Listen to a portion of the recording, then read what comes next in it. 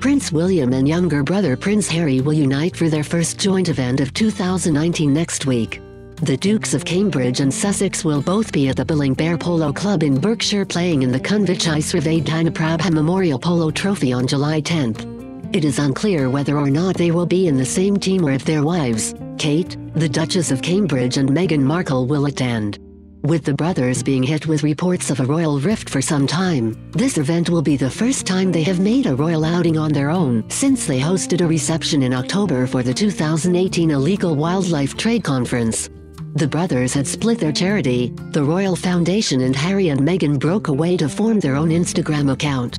The charity match will raise funds for 15 different charities that are supported by the Dukes.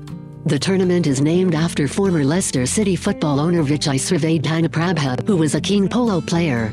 Mr. Srivade Dhanaprabha tragically died along with 4 others in a helicopter crash in October after leaving the King Power Stadium following his team's Premier League match with West Ham United. Kensington Palace confirmed the news on Twitter in the early hours of Tuesday morning with a picture of the pair playing polo together.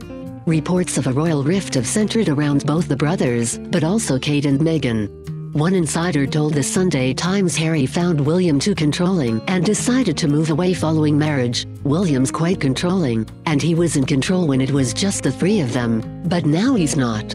William has played polo for charitable causes in the past before, and his sporting commitments include being president of the Football Association and vice patron of the Welsh Rugby Union. He is a keen Aston Villa supporter and was seen at Wembley Stadium passionately celebrating with former striker John Carew as the club won promotion to the Premier League.